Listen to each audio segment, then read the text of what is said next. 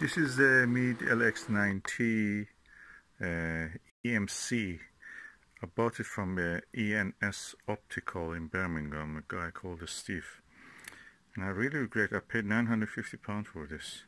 And I got this one, is a LX90 ACF Advanced Camera Free. I bought from eBay, £520.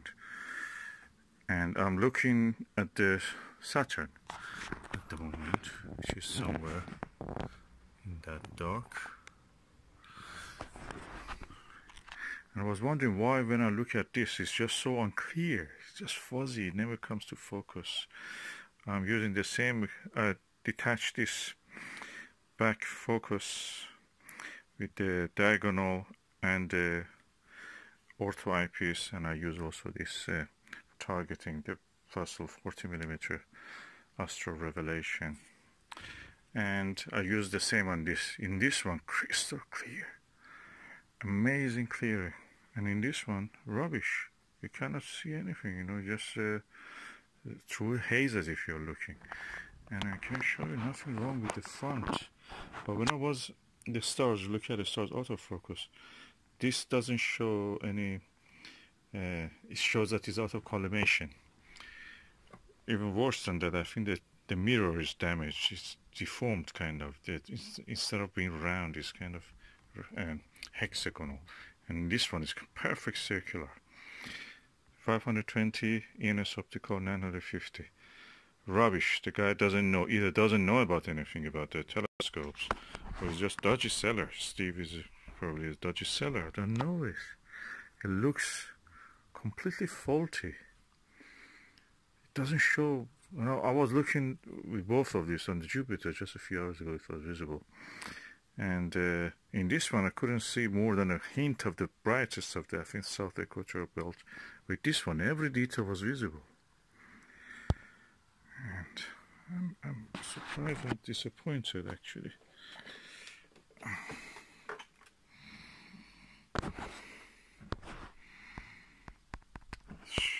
ENS Optical, I don't think they really know anything about optics, or they don't care about the customer or anything like that.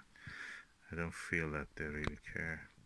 They get anything that's from eBay, they buy it and sell it as it is. They don't do anything. I saw that. I have a video, you can see that how big the dirty coffee was actually scratching this corrector plate and as if cleaning it, but nothing more than vandalism.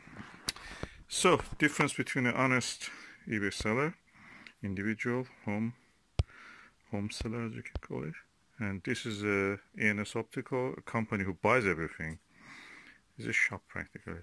Buys everything from eBay and just sells it on again on eBay, but in a very dodgy way actually asks the people in the eBay to come to their website. Now I understand why they ask this. I think the reason they ask it is because they ask people to come to their website and buy it from there, have a £50 discount. When you go there, in my experience, that's what happened to me. They kept my money for 1 month. They didn't send a telescope.